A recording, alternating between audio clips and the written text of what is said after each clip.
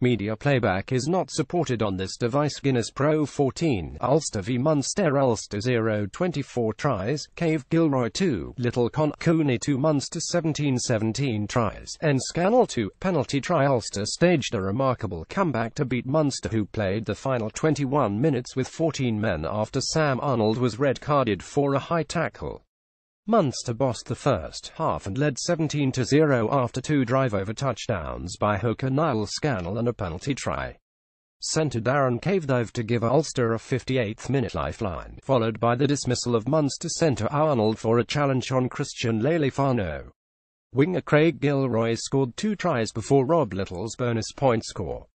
Ulster remain third in Conference B and are 6 points behind second-placed Leinster, who they play next in Dublin on Saturday. After a fifth Pro14 defeat of the season, Munster are second in Conference B, 15 points behind Glasgow. Having conceded 6 tries against Connacht in a nightmare display in Galway 9 days earlier, Ulster were under pressure to produce an improved display. But the concession of a series of penalties had them on the back foot for most of the first half. The Munster pack looked dominant in the earlier stages, and the visitors turned down a kickable penalty in favour of a line-out. The decision was rewarded when Scannell was driven over for a 14th-minute try from the maul.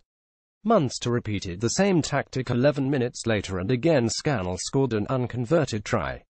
Ulster's problems deepened when another Munster surge saw a penalty try being awarded 5 minutes before the break.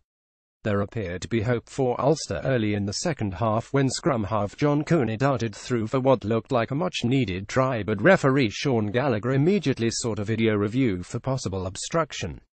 That led to the try being wiped out, as Gallagher decided a Munster man had been unfairly prevented from making a challenge.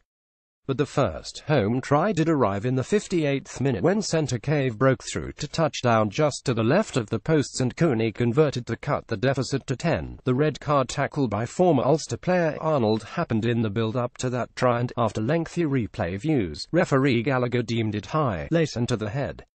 With replacement lock Fineen Widgley having picked up a yellow card, Munster were down to 13 players for 5 minutes.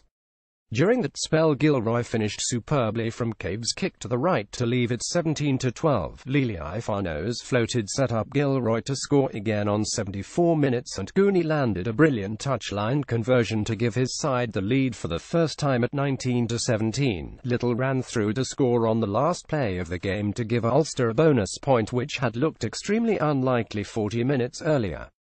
Ulster, Piatow Gilroy, Cave McCloskey, Little Lealifano, Cooney McCall, Herring Captain, R.U. O'Connor, Treadwell Jones, Timoney, Daisel. Replacements: McBurney, Black, Herbst, Dyack, Raya, P. Marshall, McPhillips, Trimble. Munster: Zebonash, Earls, Arnold, Wootton, Hanrahan, Williams, Cronin, and Scannell, Ryan O'Shea, Holland, Captain O'Donnell, Cleat, O'Donoghue. Replacements: O'Byrne, Luffman, Archer, Widgley, Copeland, Hart, Johnston, R. O'Mahony.